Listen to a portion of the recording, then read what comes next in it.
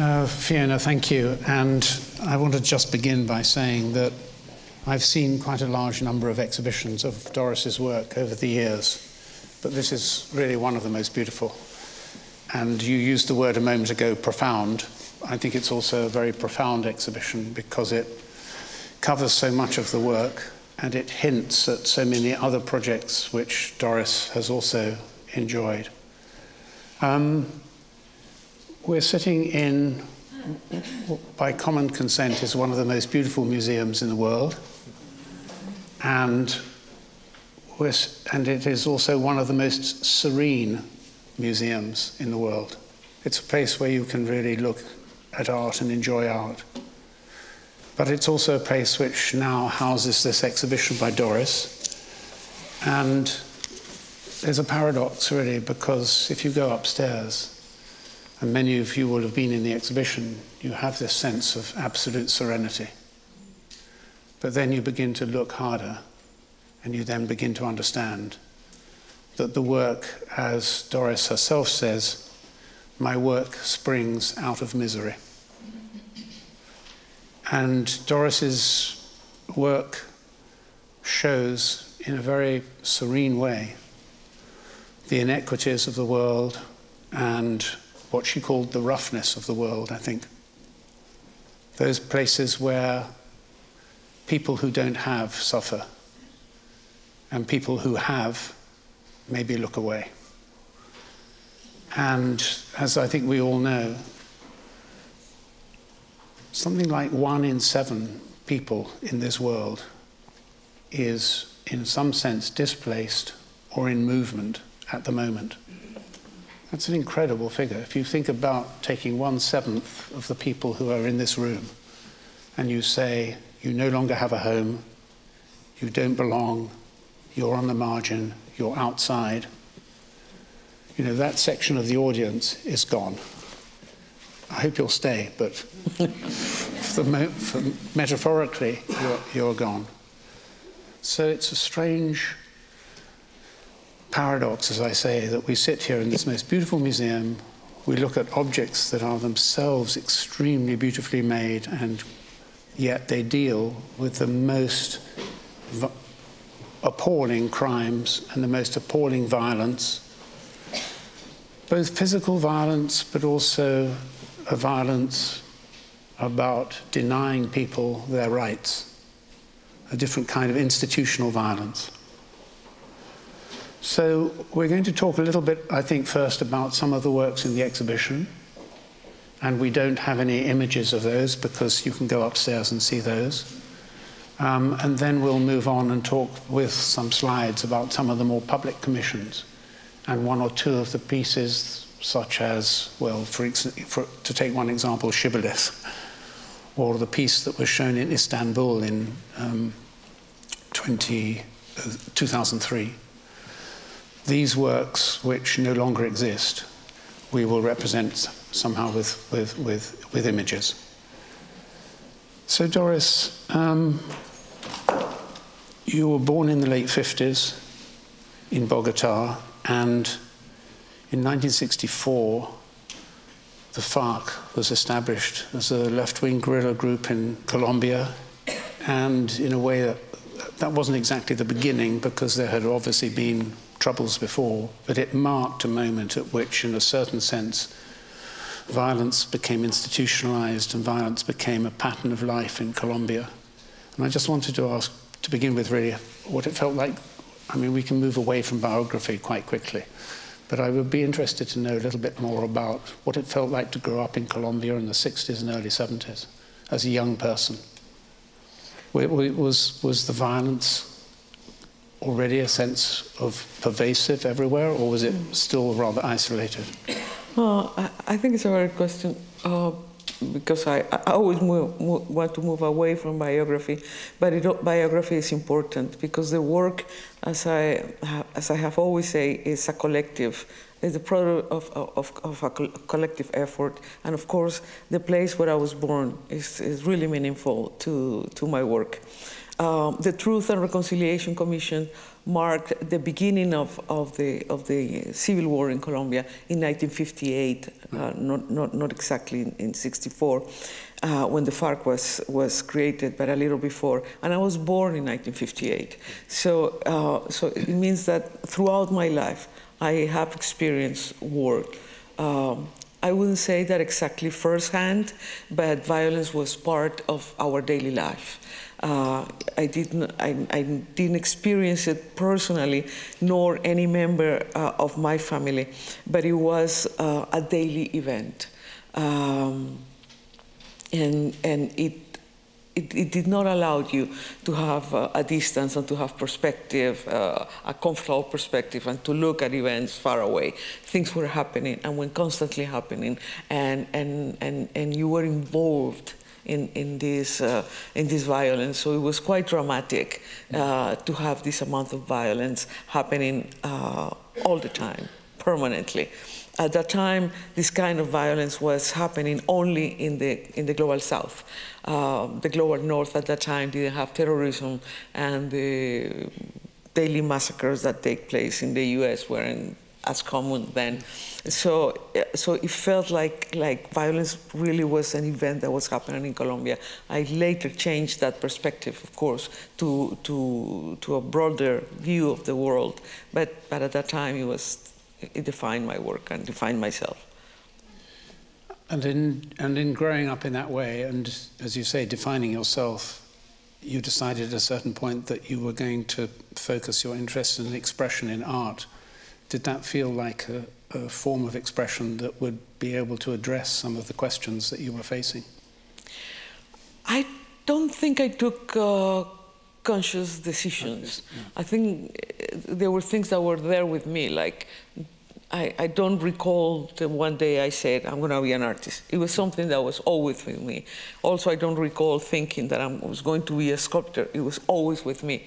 I don't recall the moment when that happened, and nor when I decided to address political violence. It was always there for me. So it's something that exceeds conscious decision. It exceeds the knowledge I had at the time. And I was, I guess the first conscious decision I made as an artist was to return. When I went to New York to study, then I returned to Colombia. That was a conscious decision. I'm going to tell a story that has not been told from a perspective that had not been occupied before. So that's why when I went back, I immersed myself in the reality, what really was happening, really researching, really looking at every detail and at every story, obsessively researching. So I placed myself in that reality. And as you say, it was a very conscious decision. You were in New York in the early 80s studying, but you went back to Bogota. You could have stayed in New York. I mean, many artists who go to study in New York don't return. So why did you go back? I thought it was useless to tell a story that, like New York story, had been told so many times. And I felt that there was this deep need to tell the story from the perspective of the defeated ones. That had not been done at that time. So I always say that when I was growing up, the term Global South, that is quite decent, was not used at that time. At that time, we were called underdeveloped.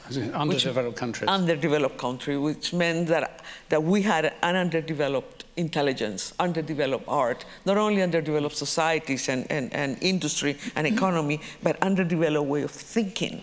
And I think that's such an insult, that's so terrible for generations of people in the Global South, of all these brown and black communities, to be born with that weight, to grow up with that weight. So I wanted to think, I wanted to tell that story and to give dignity, to achieve the dignity that had been robbed by colonialism and racism. I wanted that back. I wanted that dignity back. And did you see artists or writers who acted as models for you in any way? Yes, yes. There were two, of course, Garcia Marquez as a writer was important, but there were two important painters in Colombia who were doing it. One of them was Beatriz González, my professor, and another artist that came before, they were Arango, was a really powerful artist as well. So yes, there was, the way was open. So you came back and then you, as you say, you immersed yourself. And I suppose probably one of the first products of that is the first room in this exhibition, where you memorialize a particular massacre in a plantation. Do you want to explain how that came about and why you chose that subject? I was, at the time I decided that I could not understand, and of course up to today I do not understand evil, but I do my best to understand it, because I think that terrible events that are considered unspeakable need to be studied, and they have, we need to, I needed to understand what's happening. If you don't understand evil, evil will continue happening. There are always practical, pragmatic reasons as to why these events take place, why violence takes place. It's rather a rational decision, and in many occasions planned. So I want to see this, the area where this terrible massacre had happened. It was a massacre of the banana workers, and banana companies, including Chiquita Bananas, had paid the paramilitary death squads to kill the workers who were attempting to unionize. And so for the first time, I thought of acts of mourning, what it meant for the widow who had, and not only the widow, the family, who had witnessed the murder of the father right in front of their little homes. What it meant for her to endure life without that person and with this traumatic event. So I thought that this folding of the shirts and putting it through this metal bar, this was like a funeral oration. It was the first time I was thinking of mourning, not only of the violence that had taken place. I move away from the perpetrator and focus on the victim, on the survivor, on the one who had a story to tell and an act of mourning to develop day after day after day of her new life, her new bereft life. So that was the first time I did that, and from then on, I've been trying to put together a poetics of mourning, but that was the first time I did it. I mean, you used the phrase just now, the poetics of mourning. I mean, what's I think so compelling about so much of your work is that it is poetry rather than, as it were, a novel or narrative. I mean, it's not. You don't describe what happened. You talk about what is no longer there, what is absent, the gaps in a way that we cannot perceive. It's like not the chair, but the space under the chair, or the space around the chair. So you have a presence that is no longer there in terms of the victim, in the literal victim, who was murdered, but then also, of course, there is the other victim, who is the person who remains. Not the next room, but further into the exhibition, obviously you moved into conveying that sense of absence when you adopted the use of concrete and furniture. And there is a very powerful room here in the exhibition. Do you want to explain what the genesis was of that particular group of works? And it's probably the group for which you were first best known and most widely seen in Europe and America. Well, I began that group of works when a genocide of a political party took place in Colombia, and more than 5,700 members of this party were exterminated, mostly by the Colombian army. Can you say that again? How many? I believe it's 5,733, but and they were systematically... And they were systematically killed. It was called the UP party.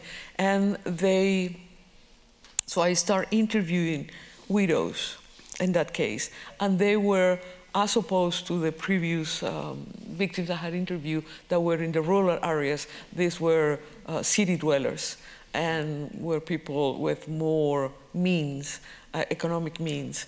So I always try to take a word or an image or an object that is given to me by these persons, and out of that make this group of works.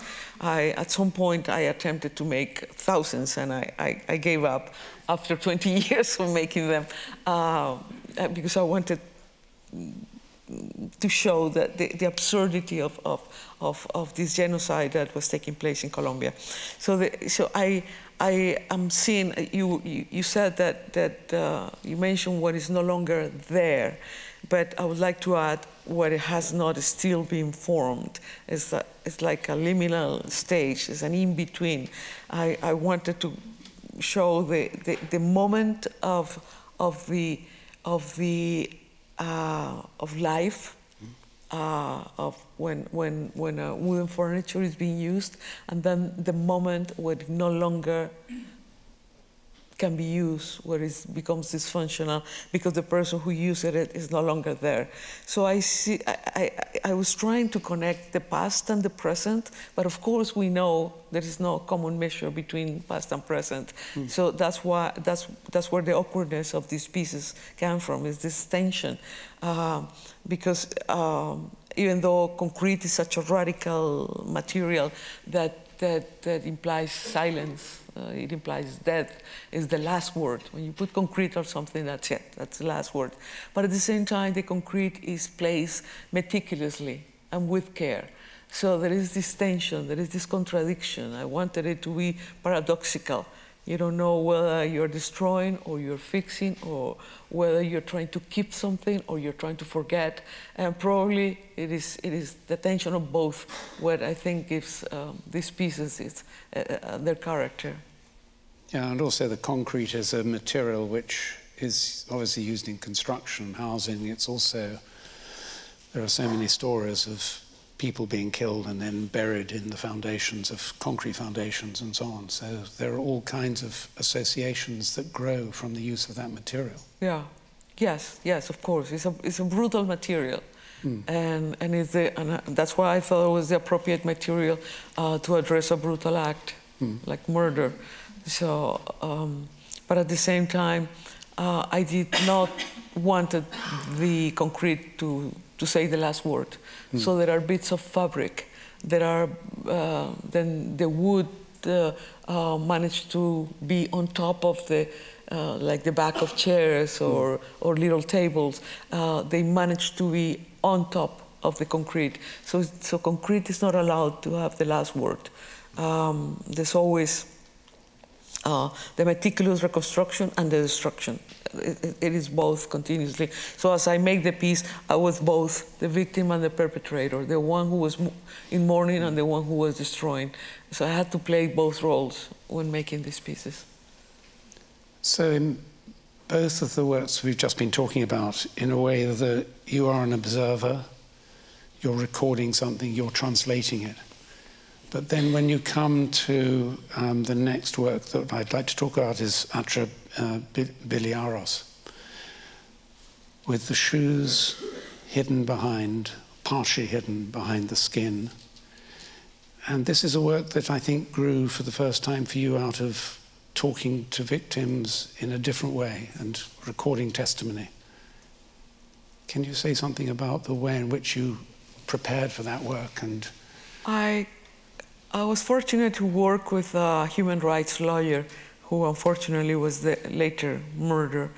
And he walked me he allowed me to be with him while he was researching a case of a guerrilla woman that had been disappeared after leaving her son's first communion party. And she was seen in a bus stop, and then she disappeared. At the time, there were no DNA tests available in Colombia, at least. And so the men at the graveyard recognized the shoes that the woman was wearing, and that's how she was recognized. And then I found out that many people were recognized by the shoes. So that's why I decided to borrow shoes from families who had whose members had been disappeared, and they lend the shoes to me. Because they keep everything that the person owned. They are always suspecting, they are always awaiting the return of that person. So for the first time I made that piece, I made it with the shoes that were given to me by the families. Evidently, those were historical objects, and I could not intervene in them. Yeah. So that's why I decided to keep them in this under this animal fiber without touching them or damaging them. Then I destroyed that piece and gave the shoes back to the families. And the ones that are now are shoes that I just bought. Yeah. No longer, I don't feel I have the right to deal with those objects. So it's the fact that these families were mourning in silence within the realm of each private family. They were crying and they were going through unbelievable pain. And I thought it was important, since it was happening to so many people. We have about 150,000 missing people in Colombia. So I wanted to create a public space in which all this private pain could become a public issue, a public problem. So as you said, the skin is stitched across to make effectively a kind of hidden showcase. And stitching becomes a very important part of your work, and sewing becomes an important part of your work. And that's very evident in a work like Unland, the 3 tables in that single room. But that, for me, is also a very interesting work, because it's a moment when you start to place your experience in Colombia in a wider context of the world, really, because there are references there to something very specific that you experienced in Colombia, but also you relate it to the poems of Paul Celan, the Romanian poet who wrote so beautifully and movingly about the Holocaust. So was that a moment for you when you began to think about, as I perceive it at least, not just Colombia, but also the wider world? Well, the Holocaust has been present for me from the very beginning. Since I was a teenager, I remember reading about the Holocaust, and the Holocaust had been expressed in brilliant manners that were. There was no equivalent in Colombia. Colombian violence had not been expressed the way, I don't know, all the Jean Améry or all the wonderful Primo Levi or Celan or all these Monelli Sachs or all these wonderful thinkers and poets. So it was my essential source of reading. I always work based on the testimony of a victim, and then I try to find material traces of that tragedy in objects, and I'm always reading poets or philosophers, and so I'm just crossed by all these 3 different elements that I'm always trying to assemble in my work. So Celan was there to guide me, to illuminate the way. And in his unbelievable ability not to name directly, but that always just he utters, he enunciates the very minimum. Without a comma, without a letter, the sense will fall apart. And it is in that precarity of sense that I thought that I could express this trauma, address these terrible experiences of children who had witnessed the murder of their parents. Yeah. So it was this Jewish prohibition to represent directly that I formed myself. I think it was a very important influence in my work. It determined the way I work. It's never presenting violence, always stepping before the violent act, or many years after, when it's been forgotten. It's either before or after. So that's why Celan was so important for me, and I was obsessively reading Celan and memorizing Celan's poems in this work, to the point where the title of the work, Allient, is a word that I made up, but at the time I didn't realize it. I thought it was Celan's word, and for a long time I looked and I couldn't find it. Of course I couldn't find it because I made it up, but I was so immersed in his writing that I thought it was his. I owe him everything. So this work, as you say, is a response to young children who have witnessed the death of their parents. And you refer to the orphan's tunic, that connects obviously with Celan, but there are also these very fine hairs which tie together the elements of the tables. What was the origin of the use of hair in that way? Because it becomes, again, a kind of leitmotif through your work. Yeah, it is. There are really dramatic, terrible stories. I met a family. There were like 7 children whose father had been killed in a massacre, and the mother was agonizing when I met them. Had been wounded in the same massacre, and they had nothing. They had absolutely nothing. Nothing. And they were on the streets. They had literally nothing. So I thought, I always tried to make a piece out of the material possibilities of the victims. And in this case, they had nothing but their own body. So I thought, okay, you have to be here. There's nothing else. They have nothing else. So I restrict myself to what they had access to. And as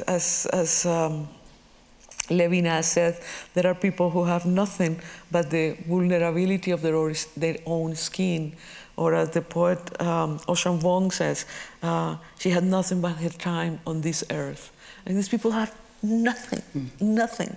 So that's why I had to restrict myself to human hair, because that's all they had, their own body.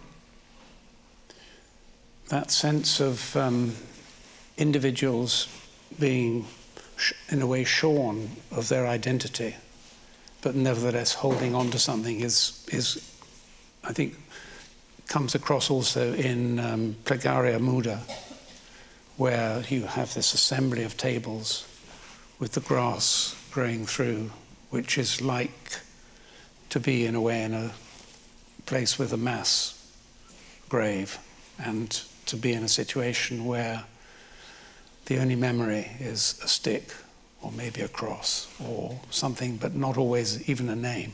Not even a name. No name.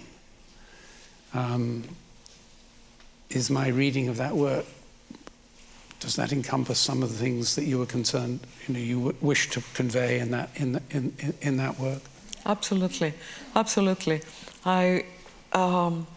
As I'm following closely the events that developed in Colombia, I'm also keeping an eye on whatever is happening all over the world. And I like to equate civil war with gang violence. And gang violence is going on all over the world, unfortunately. And both gang violence and civil war are fratricidal wars. So whoever, it's usually happening among poor people. And so that's why the chairs could be reversible and it will be pretty much the same. And I wanted to show that all over the world there are mass graves. Europe, of course, after the wars, might have many mass graves. There are mass graves being constructed right now in Ukraine, and there are mass graves all over the world. And that's the duty of art, is to name, is to address, is to signal what the society does not want to see. We all know that they exist, but we don't want to talk about it. There are plenty in Spain, for example, and it is a contested issue whether the people are going to or governments are actively going to look for them. Of course, there are mass graves now. The Mediterranean is a mass grave. There are many in Greece, or it's just a fact of our life. So I felt that I had to signal mass grave, and I'm not aware. I'm sure there are pieces about mass graves, but I'm not aware of it. And so I felt I had to do that. I have to signal mass grave. But it's not a grave on which you walk on top, comfortably on top of it. So you are clearly distanced from death. It is more that you are walking within that. And it becomes like a labyrinth in which you are disoriented, in which you are kind of lost. But at the same time, I wanted to present that each single piece is like a grave, an individual grave. It's no longer a mass grave. So a precarious burial took place, but each one is being singled out because poor people don't have time, don't have space in life. We see that migrants are being pushed out of their land, and they are forced to die in an on-site, whether a desert or whatever, and gang members or victims of the civil war in Colombia are all thrown into mass graves. And so I wanted, they are not marked, but they are singular. And I think that as long as we are alive, as long as art is being made, life prevails. So we cannot deliver the death entirely to death. Because we are here, we are alive, and we're telling their story.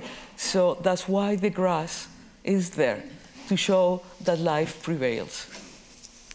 You have that same sense, of course, in Palimpsest, which is a work which I think now belongs to the Beile. Is that, no? No. It's been shown here before. It's been shown here It's been shown here time. before, yeah. And that sense of an individual, a person, an identity disappearing, but then re-emerging, both in the memory and, beyond. I mean, Palimpsest is a work which I suppose grows out of your increasing concern about the impact of migration and people being pushed from one part of the world to another. And was its form very much generated by what was happening in the Mediterranean, or more generally? I think migration is the main, one of the, and climate crisis, of course, the main issues of our time. And I thought that, well, you have so many migrants from Africa, from the Middle East, from the global South, dying when crossing borders, that I thought, I'm amazed that they are not cried. There's no grief, there's no mourning. It's like, we know it is happening, maybe it is happening right now as we sit here, and nobody cares. And I am in Colombia, a country with tons of problems. I thought it was important to mourn those people from a country that it's itself in crisis, and so to unite the world, like, and to assert the fact that we need to create a common humanity. We need to understand that humanity is one. It's not that they are, well, sub-Saharan Africans, they can die, or you know, Central Americans, they can die, and nobody cares, just to prevent the so-called invasion. And so I wanted this dignity. I want to dignify these lives. I wanted to present these names with the clarity and brightness and stubbornness of a mother grieves. If a mother sees the name of her daughter or son, that name will carry a specific meaning. It symbolizes her whole world. And I wanted these names to bright, to be shiny, and to become present in a specific space. They were not allowed. They were forced to die in an on-site. They did not choose to die there. They were forced to by xenophobic policies, by racist policies that were rationally thought. And so I want this presence to be there for a second, and then it's gone, and then it's gone. So it's like a constant act of mourning. The presence almost forms, but never is quite formed, and then it goes away. So I needed that, and I needed to name those names, because those names are being forgotten. So you have a first layers of names that are written with sand, that are hardly readable. Those belong to victims that died before the year 2000. And then the newer names are being formed with water. There are of victims that died between the 2000 and 2016 when I stopped the research. And so it forms a palimpsest. And it shows how the latest catastrophe erases the prior one, and we keep forgetting and forgetting and forgetting. So in a way, this work works just like our memory, that is so fragile, and we keep forgetting. Yeah, our capacity for being astonished when there is a disaster of some kind and a large loss of life, for instance, on the Mediterranean, and then, as you say, it disappears. And it comes again months later. Yeah, and unfortunately, nobody cares. Nobody cares because those human beings are not quite humans. They are alive. I mean, I think when we see images of these boats full of people, we recognize that they might need water or food, but we don't recognize who they are, what their desires or what their aspirations might be, whether they were loved or they left children behind. I mean, a complete life is not recognized on them. It's just the fact that they are like almost like a wild animal, you know, that we recognize that they are alive, but we don't take care of them. So they are just there, forgotten. I mean, you talked about the fact that in palimpsest you did a great deal of research, and you were looking at the names of victims from before 2000 and then after 2000. So was that a work that you had been thinking about making for a long time, or was there some particular trigger for you, or an opportunity for you to make a work on that scale? Certainly there was not an opportunity. I had to be really stubborn and work alone for 5 years. Because it was very hard to find a place to house this piece. It was extremely difficult. So I worked for 5 years intensely, both in the piece itself, which is quite complex technically, but also researching the names. One of the things that was very painful for me was that as I was researching, I was writing to Frontex and to many agencies of the European Union to get the list of names, and it was denied to me. And then I started writing to NGOs in Italy and in Greece, and it was denied to me. I wrote to the Red Cross, I wrote to everyone. Finally, we have to visit some, my assistant visits cemeteries in Greece and Italy, and we follow, at the time there was Syrian press and Turkish press and Egyptian press, and of course Western press as well, and we follow social media because the family posts images and short biographies of the people. So it was 5 years of researching names, quite difficult because nobody understood why somebody down there in Colombia wanted that information. So it's terrible that, that the information was denied. Yeah.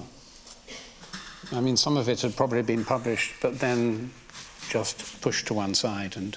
Very few were published, very few were published, very few. And the majority have no names also. I want to turn to a slide now because you talked about the fact that palimpsest is a work that you researched over a long period of time. Now, this is a work which you made in 2002 about an event that had occurred shortly after your return to Colombia in 1985. Yeah. So there was this event in 85, and what caused you in 2002 to decide that you wanted to recover it and restore it and bring it back into the memory? Well, as you say, I had just returned to Colombia, and I was working 2 blocks away from the original building, and from the original Palace of Justice. Yeah. And I heard the gunshots, and I ran to the main square of Bogota, and I saw the armored tanks already attacking the building. So I was a witness of this total war that broke in the heart of Bogota, in front of Congress, in front of the presidential house and city hall. And from the very beginning, I thought that I wanted to make a piece, but for many years, and the building was not, I was not allowed in. Finally, like 5 years after that, the building was demolished, but so the building was damaged during the... had been burned, completely burned down. And so 5 years later it was demolished, but the basement was there, full of objects that had traces of the attack. So you have furniture that had bullet holes or libraries that were completely burned and almost fossilized. And so I start writing letters and requesting this object. And every time I requested an object, the object disappeared. And I kept doing it, and I kept doing it, and I kept doing it. And finally, there were very few objects by 1995, and I thought of making a huge exhibit with these objects at the National Museum of Bogota, and I was censored. I was not allowed to do it, and so I kept trying and trying and trying until the very last object I requested, which were some window frames, they also disappeared. They were sent to different jails to make crafts out of them in order to completely obliterate the memory of the event. So I made many, many attempts until I realized, okay, there's nothing left. So I have to do something. And then I started writing letters asking for permissions to do an event, and I was not allowed to do it. I did not receive any answer. So the person who administrated the building, an architect, made a deal with me. He said, you are allowed to come into the building in secret at night and do whatever you need to build on the roof of the building, but if permission is not given to you by the Supreme Court, you're gonna lose your work. And so the day before, that is November 5th at 5 p.m., I remember I received a fax. At that time there were fax of the Supreme Court saying that I was allowed to do this performance. I guess they thought that I would have no time to prepare for next day, but I had everything ready. They didn't know that you were on the roof. Yes, they had no clue. They had no clue. So fortunately, I was allowed to do it next day at 11:35, when the first person was murdered. I was allowed to start lowering these chairs on the facade of the new building. So each chair represents one of the people who was killed in the attack. or were missing. Yeah. I had the autopsies of all the victims, and I tried to pretty much play according to the time approximate time of the death of each person. So how long did the performance last for? It lasted 53 hours. It lasted the same time that as a siege. As the siege. Yeah.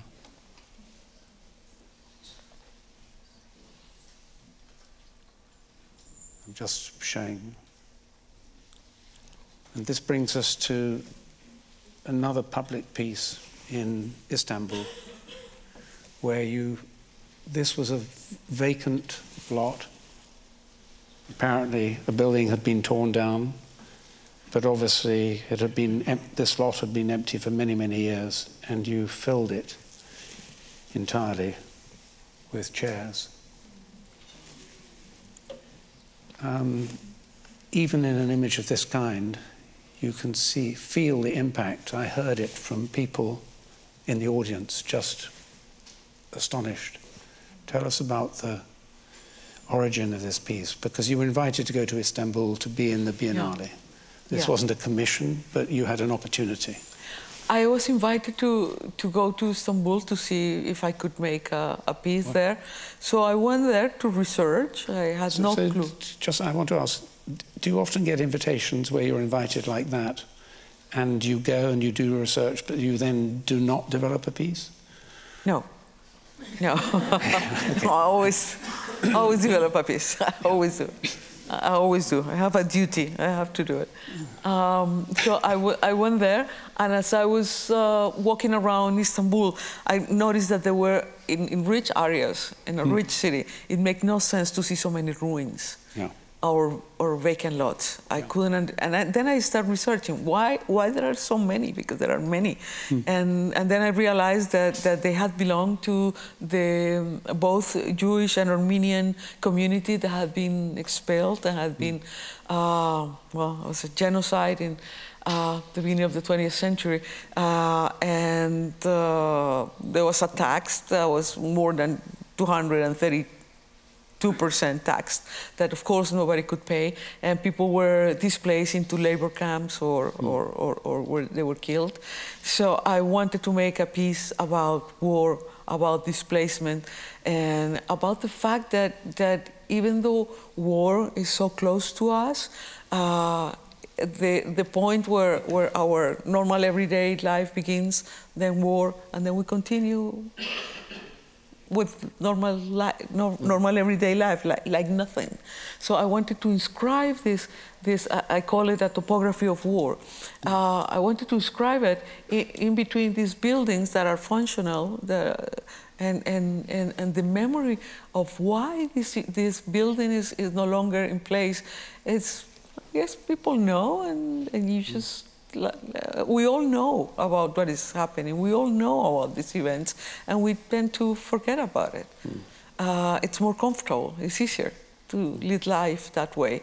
So I decided to make this really airless piece that doesn't have the perspective one needs to look at a piece, at an object comfortable. So it is, and it is. We know what is going on. Once you have seen one chair or two, you know the scrutiny is useless, because the experience this is addressing is it's well known. We all know it, and that's why I think the repetition and the chaos of war, it's important. There is complete flatness on the surface of this piece. It's completely flat, and yet it is chaotic. So I wanted to again show that war is rational. It is planned. You see the flatness. Yeah, you see the flatness. War is, you know, there is an elegant arm designer, probably a very rich arm designer sitting in an office somewhere in the global north, designing how an arm will destroy the tissue of a human being. All this is planned, carefully planned. And even though what we see at the receiving end of war is chaos, pure chaos and destruction, there is a rationality behind it that is just so brutally cruel. That is beyond the cruelty of the soldier. I think it's the cruelty of the planners, of the designers, of the planning. So that's what I wanted to address in this piece. Thank you.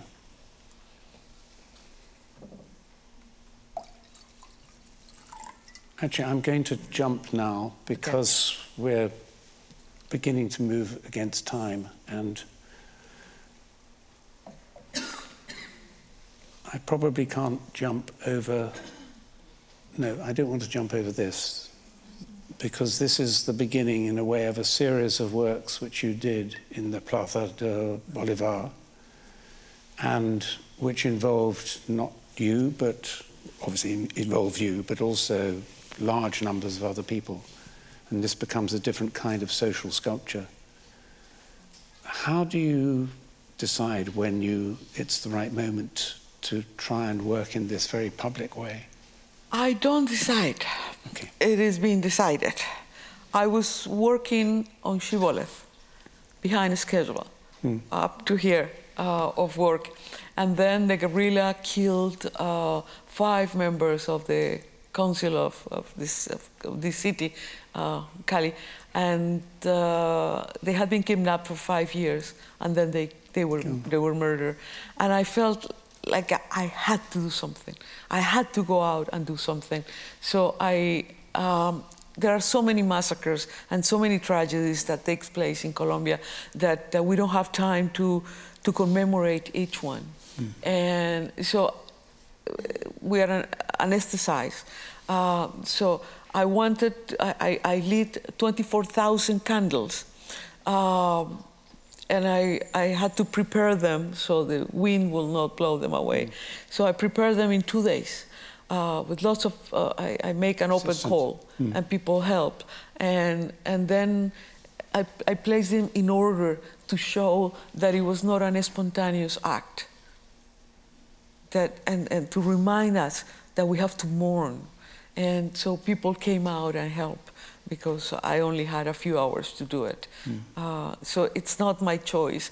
When I do things on the streets, it's because something terrible happened and I need to go out immediately. You need to mark that moment. Immediately, yes, yes. And what was the response of the authorities to this? Well, they don't respond. They don't respond. And I'm used to it. And in a way, it's good.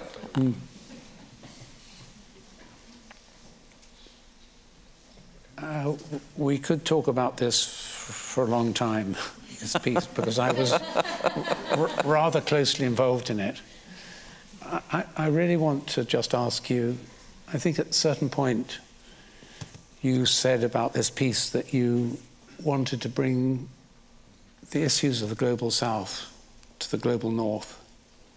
I think you were very conscious that the Tate, this is Tate Modern, of course, and it's the Turbine Hall, and it was an invitation from Tate to Doris to make a work in that space without any preconditions of any kind. And as for so many other works that she makes, she tested everyone, including me. But you talk about the global south and global north. You were conscious, I think, that the Tate bears the name of Henry Tate. Henry Tate made his money by being a grocer, but especially by being a seller of sugar.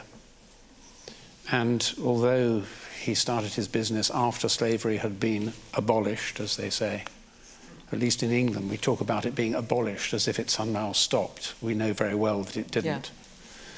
But the trade that he was engaged in was very much based on the slave economy.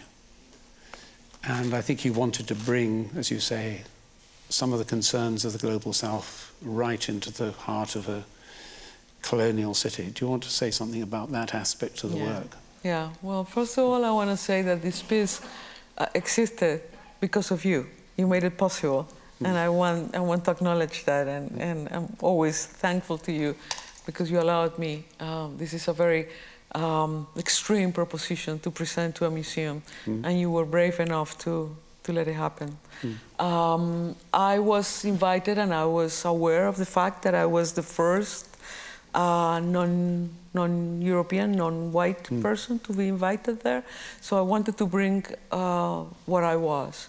The place where I came from, and the place we occupy in the world, which is under, unfortunately. All the brown and black people in this world, we are under. There is this horrible word in English, underclass. Underclass, yeah. and I hate that word and the way it is used.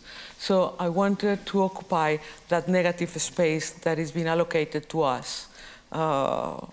In the global north. So it was absolutely essential for me to address what you just said about Henry Tate.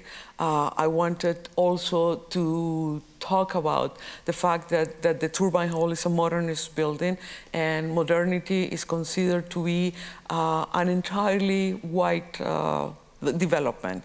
So it's like modernity happened without colonialism. And of course we know it is impossible. It is colonialism and slavery what made modernity possible. So racism and colonialism is the untold part of modernity. So I wanted that to be evident, that in this modernist building we were at the base of it. It's what made it possible. I also, when I was invited, I sat in the Turbine Hall for a week or so, and I was looking carefully at the attitude of people. When they walk in, they will all look up and go like, wow. They marvel at the building. And I couldn't really understand why. I mean, we know we can build tall buildings. We know we can build this kind of industry. I couldn't understand this astonishment and this amazement of people. So I wanted to change that perspective. If you want to look up and feel good about how humans are capable of building buildings, I wanted the perspective to look down at what is unlooked, at what is despised. So inside this crack, there is a wire mesh to show that wherever we are, if the earth opens up, there will be a barrier to prevent us from going in. So it is. I found a little crack at the entrance of the Tate, and I follow that crack, and then I open it up to the end. And I wanted it to look like it just happened. Like I wanted the intrusion of this work in the Turbine Hall to be felt like the intrusion of a sub-Saharan migrant in this room right now, or in a homogeneous European society. So it is supposed to be irrational. It's supposed to be an irrational event crossing through this rationalist building. So I needed to mark this scar. The world is scar, and this piece left a scar at the Turbine Hall, which at the time considered the very heart of European culture. Yeah. So that's why I wanted to bring that. And also I wanted to show that the history of art is an accomplice in the system of racism. Because in art has always presented a figure of the whites, Christ is white, the Virgin is white, everyone is white, even though they were Semitic, and of course they were not white. But they have built this beautiful, radiant image of the blue eyes that are like the sky, and the blonde hair that is like the sun, and so on, and against the erased figure of all other darker human beings. So I wanted to show that art has to also tell this story from our perspective. That's what I attempted. And there is a scar. I'm going to jump again because I'm conscious of time, and I think we should talk for a moment, if we could, about a much more recent work which you have just shown for the first time in Sharjah. I mean, I think you'd like to talk about this, but what you prefer? I'd like to talk about this piece, Uprooted, which is now on view in the Sharjah Biennial, and it is very few people, certainly very few people in this room would have seen it. So, but it grows out of your increasing concern about the climate crisis and the impact on the world and on societies across that world. Can you talk a little bit about the origin of this piece? Well, this piece is part of my ongoing preoccupation on migration and of course climate crisis, because the reason why a lot of people are being expelled from their home countries is because the countries on the equatorial, the hotter countries on Earth, have already reached a tipping point, and agriculture is no longer possible. There is food shortage, water shortage, and people cannot live. Agriculture is not possible. They have to live, they have to move. And as you said at the beginning, 1 out of 7 people are moving at this very moment. That's 7 billion people on the move right now. So I wanted to address that, and I wanted to show that the migrant will never find a home. The migrant, it's not welcome. And for them to have a real home, a place for them, it's impossible to find. So I wanted to make a piece that was just outside the space. It had no inside space. So I make this house that is absolutely full of trees. There are 800 trees, and there is very little room inside.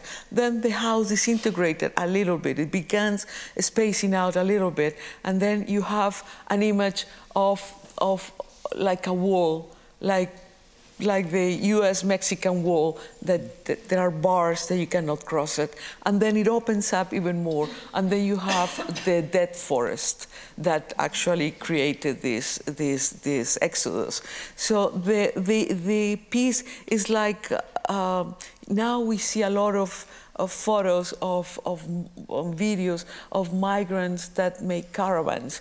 They walk together because it's safer. So I wanted this image of the caravan. I wanted the impossible house, I wanted the wall, and I wanted this caravan, and I wanted this dead forest. So that's what Uprooted is about. It's about the brutality. It's the roughness of the experience of the migrant, the brutality of the experience of the migrant, and the fact that I research what happened, why they are being expelled, of course, as I say, the climate crisis, then the terrible journey they embark on, where they are kidnapped, raped, robbed, everything happens to them, and then the very few that manage to make it in the global north, they perform the worst possible task, and they are exploited because they know themselves. They know that they are undesirables. They are figures akin to the pariah. So they are extremely vulnerable. And so I wanted all this to be present in this house. But that was the beginning. That was when I was thinking and making the piece. But once I finished the piece, I realized that the piece is not only for the migrant, it's for all of us. We are all losing our common home. So it changed slightly when I saw the piece completely installed. Doris, I'm conscious that we need to stop. Okay. You've been incredibly generous in sharing your experiences, and as you've just said in relation to Uprooted, I mean, the extraordinary thing about your work, I think, is that it is very much rooted in your research and in a particular event or a crisis but it has this universal significance for all of us. I mean, I'm the citizen of a country where the Prime Minister is making a big campaign to, as he says, stop the boats. Well, the boats only encounter the whole migration issue, as you say, is a global problem. The British only really deal with it when it comes near their shore. And we should all be thinking about these bigger questions for the whole world rather than just for our own countries and for our own selves. But Doris, thank you very much for giving us so much time.